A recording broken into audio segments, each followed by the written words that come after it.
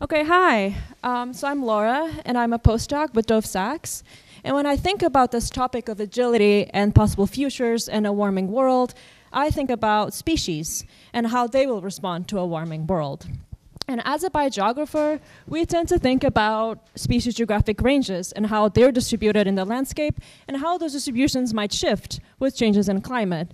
So if you take this armadillo, we know its global range, we know it likes warm conditions, and if we want to predict where else it's going to go in the US, we can know that it will likely not go past Rhode Island because then it'll be too cold for that species to survive. So these kinds of methods are useful to determine species risks of extinction, invasions, and changes in richness and composition.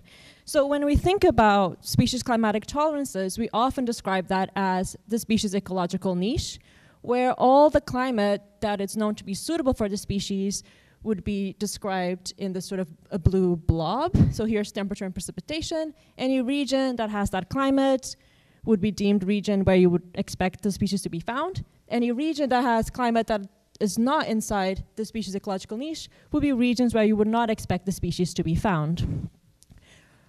What does that look like with real data? Here is Pinus ponderosa. This is their geographic range based on observation data. And if you plot that into a temperature precipitation axis, here in blue you have all the grid cells where the species is found. And if you draw a polygon around it, then everything inside that polygon would be the species ecological niche. Everything outside that polygon would be climate that's available, regions that are available, but have climate that is unsuitable for the species. So these ecological niche models are very common approaches, but they have this major assumption that the occurrence data that we have is filling the species niche completely. But most cases, and what we've seen with the Pinus ponderosa that I just showed, often the data is sparsely distributed within that species realized niche, within the species ecological niche. You can ignore the realized bit.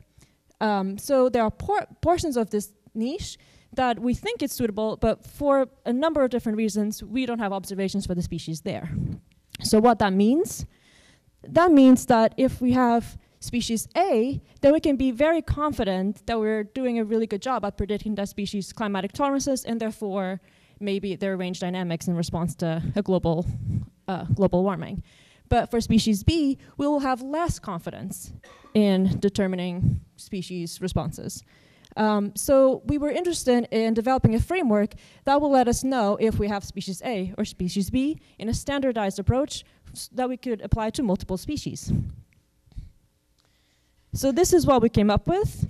If you think of just drawing random samples within your data set, you would expect that as you increase the number of samples, you're going to increase the amount of area of niche space that you're describing with the data. But that relationship is not linear. So what you actually expect is that you'll have an exponential increase, but then at some point, because the climatic boundaries are fully captured by the data, any additional data is only going to fill in that space rather than expanding that space. But species are going to plateau at different points. So you would expect species A to plateau earlier than species B. You would need less data to describe the climatic boundary of that species. So, and then we think that if we use that point of plateau as the measure of confidence, then you could say, well, if species plateaus earlier, then we're more confident about that species' niche prediction, and species B plateaus later, therefore we're less confident about that species prediction. This is real data for Pinus ponderosa that I showed initially. This is the species response curve. Here's the proportion of total number of occurrences and the proportion of the niche described by those occurrences. And as you can see, you find that if we're interested in reaching a certain threshold, say 80% of the niche described, for this species you'll need around 60% of the data. But this threshold is not the same for every single species. So here you have Pinus contorta. It also has 1,000 records, similar to Pinus ponderosa, but a very different point where the number of occurrences is going to meet the threshold that we're interested in.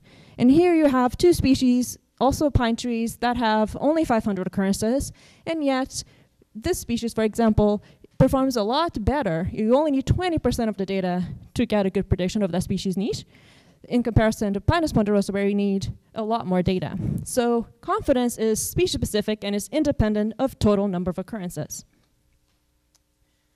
That was really quick. So just to conclude, if we want to know how species respond to climate, we have niche models that can help us answer this question, but we need to take into consideration our degree of confidence in making those predictions. So we argue that accounting for confidence is going to help us contextualize our predictions and better predict how species' ability to a warming world. Thank you.